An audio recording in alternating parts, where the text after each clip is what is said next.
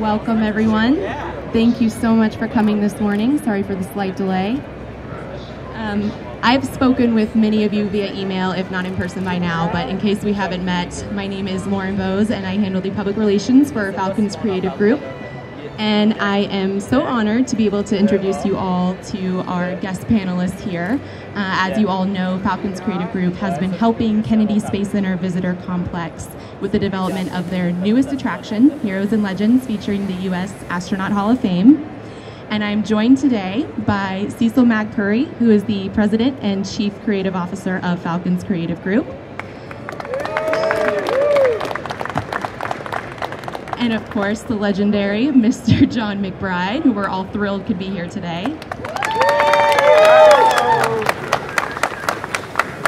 And finally, Theron Protze, who is the Chief Operating Officer at Kennedy Space Center Visitor Complex. So we're going to start with a brief kind of introductory sentence from Cecil and then move on to Theron, and then we will move into a quick Q&A session. Following the Q&A, we are going to have a ribbon cutting, so please stick around for that, plenty of photo opportunities. If you have not done so already, we are also offering complimentary shuttle service to the complex tomorrow to see the attraction. You can sign up over there at the laptop at the front, and I'll give you all the details afterwards. Final note, if you RSVP'd via email, I will send you press materials after this event. If you did not, find me, give me your contact information, and I'll send them anyways.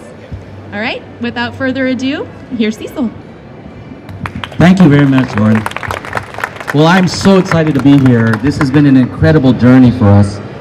From Falcon's Creative Group, all of us, we are so thankful to Theron and Delaware North and NASA to allow us to participate in creating something so important about American history and be able to kind of express the importance of heroes and how it inspires us and even the youth today. So that was one of the mandates as we were chosen to be the design firm to create this amazing experience, that it was something that inspires the youth moving forward. And I think that was a big component that allowed us to participate, is because we understood how to tell that story and make it inspirational. So the journey for this experience starts off with inspirational architectural element that's sweeping from the time period of these early astronauts. And ultimately, you slingshot through the rocket garden up onto the second level where you're engaged with a 360 Act 1 theater. And there you start to see testimonials of all walks of life talking about who heroes are to them, and culminating with the American heroes and astronauts. And ultimately, you progress inspired moving forward into Act 2, which is a very, very unique experience from both a technical experience as well as a unique approach of how we're telling a story by allowing you to be the astronaut. We're actually having you look through the eyes of the astronaut. And only a few astronauts are out there to be able to experience that. So what we wanted to do is have all guests be able to experience that for themselves. And so ultimately, you are engaged with a 230-degree large dome screen that is actually below your feet. So you're looking down on Earth. It's an amazing experience. From a technical standpoint, it's high resolution, close to over 6K resolution. So it's photoreal, and it's 3D. So it was a significant task to create that experience. But ultimately, the goal was to tell the story and the journeys that these astronauts went through. And then ultimately, you progress through Act 3. And I want to hand it off to Theron to kind of talk through some of the dynamics of their goals that they had instilled in us to execute. Thank you, Cecil. Yeah, Cecil hit the nail on the head. They were selected, and it's been a great collaborative effort to make this attraction what it is today. And I think the importance of it is to take away the museum experience. We really tout ourselves to inspire minds through a memorable space experience. So the real key goal of why Falcon Treehouse was selected, they make the artifacts come alive. So not only the stories that Cecil just walked you through and the experience that you have, you know, the one thing about Act 1 that I love that was great by Falcon Treehouse was bringing people actually off the street, interacting with astronauts, but also telling their stories of who their hero is. So we have folks that were interviewed, and they're in that story telling of who really impacted their lives. So you get that emotional connection with the guest. And then, as you go to Act 2, just wow. You know, and the 3D experiences, I mean, I'm ducking every time the ISS comes over my head. you know, and then they added the wind and their scent that goes along with that experience that just really immerses you in the entire just overall theater. And I hate to even call it a theater because I really do call it an experience. And then you walk out and then you see the artifacts. First of all, you're face to face with an actual rocket and a flight flown capsule. And that's right on the mezzanine level, and you're overlooking that and the entire area below. Then you walk down, and instead of having a panoramic museum kind of look, we took a different approach and created pods based off true attributes of what it takes to become a hero. This guy sitting right behind me here. So, you know, and then you go into these pods based on those attributes, and then you get to hear the stories. I can't remember how many countless hours of interviews with actual astronauts that were the Falcon Treehouse. Over 6 hours of actual interviews. But basically, then what happens is you get to see that artifact come alive in the pod as the astronaut is telling their story as it relates to that artifact. So instead of just reading a plaque, now you're able to hear the personal story behind that. The original MCC of the Mercury, all the consoles, the actual consoles are in place, and there's a story of the actual Friendship 7 mission. And then you walk over to the Gemini 9 capsule, flight flown, and projected map on the actual capsule, and in a holographic presentation, you get to hear from Gene Cernan, from Tom Stafford, their stories of what happened on that mission. And then you get to walk around that artifact and actually see it up close. So again, you get the personalized story of every artifact in there. And then, lastly, but certainly not least, is the Astronaut Hall of Fame. Once 6 miles away, it wasn't attended that well by our guests. Kennedy's a full day experience, so that was part of their ticket included, but they just end up usually just going right by it. So we really wanted to give the respect and honor it deserved, brought it, put it part of Heroes and Legends, and now you walk through an amazing display and learning about the astronauts in a very interactive kiosk that has an interactive cylinder. You can take photo ops with some astronauts right on the cylinder, take some really cool looking selfies, and they do come out really good, by the way. But then you get to learn about anything you want about the astronauts, or they let us know, you know. But you see videos, you see pictures, as it relates to all the astronauts that are inducted into the Hall of Fame. A completely immersive experience. And then you walk out onto the rocket garden right after you just were lifted, elevated up through the ramp. Now you can walk up and get up close you can to actual rockets. That, to me, brings that space experience together. So instead of just looking at artifacts, now you're looking at the stories that are tied to each artifact. And Falcon Treehouse did an amazing job bringing that all together. They were just so collaborative, partnership. You know, there was some yelling back and forth. There was some transparency.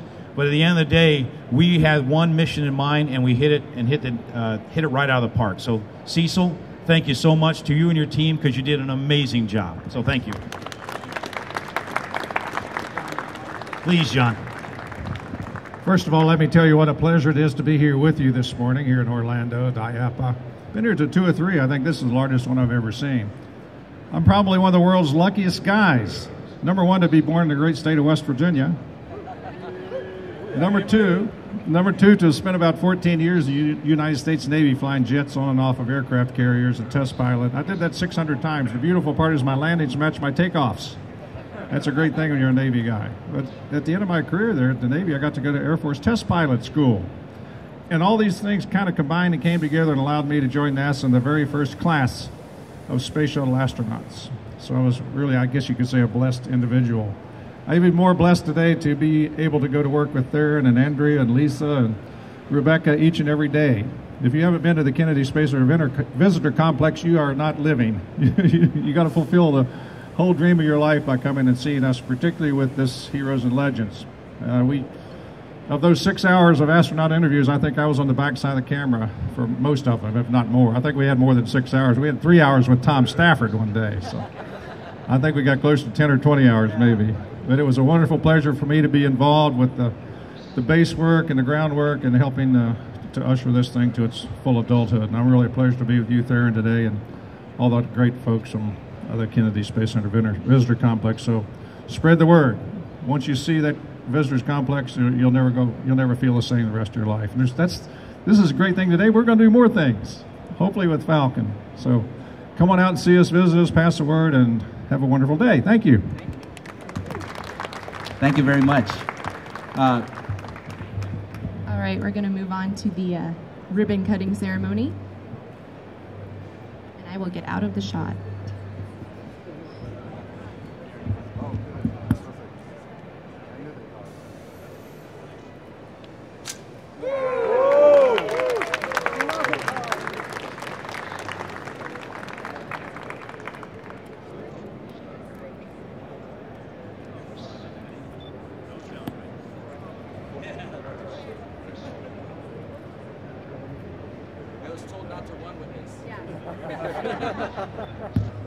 Thank you so much. Okay, we're going to open the floor to some Q&As very quickly. Do you have any initial? Go ahead. Joe? In terms of the Hall of Fame being integrated in, were there any concepts that you took from the original Hall of Fame, or did you rethink it from scratch? Sure, I'll take that.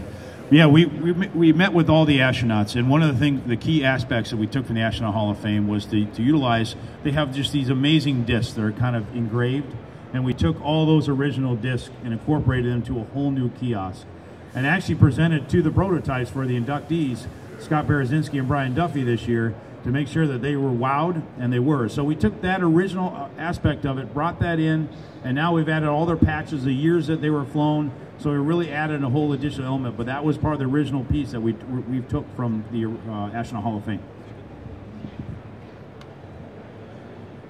Have you announced what kind of investment did the Space Center invest into this project? Financially. We haven't made that announcement yet, but it's roughly right around $23 million. So, you know, and that's just after Atlantis was done. So now we have two beautiful ends of the facility, and now all I can tell you now is that the next year we have these two beautiful attractions. The entire middle of the complex will be completely transformed next year with technology that hopefully will blow your mind. So we're utilizing all sorts of new technology in creative ways with piezoelectric, Matt, you can look that up, but you know, making the place look entirely new and different. So to have these two beautiful attractions at the ends, and now knowing what's going to happen in the next year, as well as our brand new education center, the next year is very, very exciting.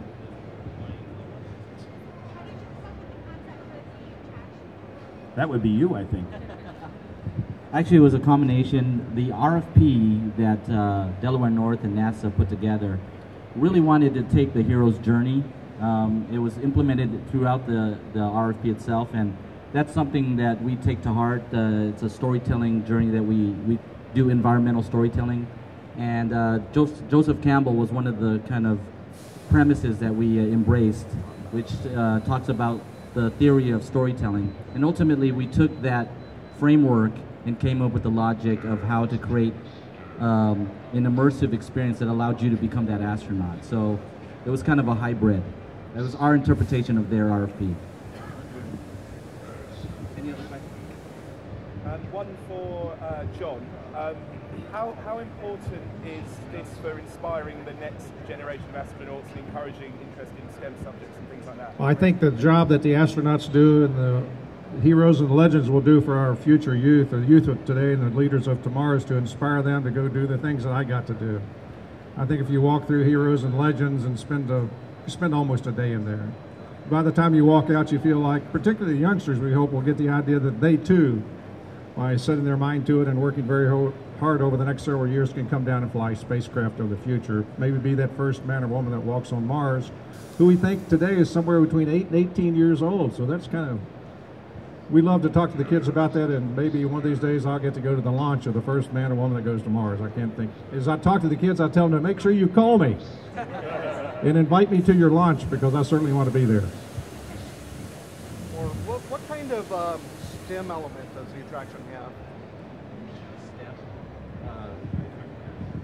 Well, you know, I think that's been a common thread throughout the whole process, you know, being sensitive to how all of this, the space program was tied to science, technology, you know, and math. I don't think there's a literal line that's defining it, but you will see that throughout the whole experience. Yeah, I'll take a little bit of that, because that is one of our main focuses moving forward. Our new education center, the technology. We're really focusing on STEM, as well as NASA Applied Sciences and how it relates to STEM. So that's really coming focused moving forward. How this attraction hits that is, Cecil hit on it perfectly, is we take the pods which show the inspiration, you know, the attributes of becoming a hero. So like Mr. Cabana, four-time shuttle astronaut, he shows his actual science project that he did when he was a little kid, and how that really took him to the next level of becoming an astronaut and learning more about math and science. So it's not really literal from that respect, but from a storytelling, we want to inspire them to know about education is the key focus, and the astronauts talk about it many times in those each one of those pods throughout their interviews.